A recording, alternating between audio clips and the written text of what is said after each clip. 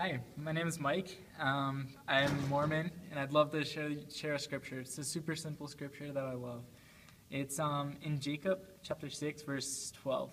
And it says, "Oh, be wise, what can I say more?"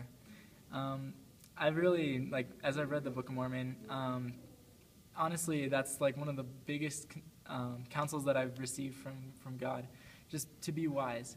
And that's something that's like really hard these days. A lot of people, they don't make the right choices all the time.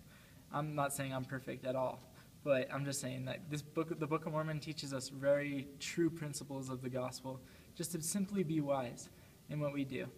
And I know that if we're wise and if we try to always follow God's counsel and try to do what's right, even if it's really hard,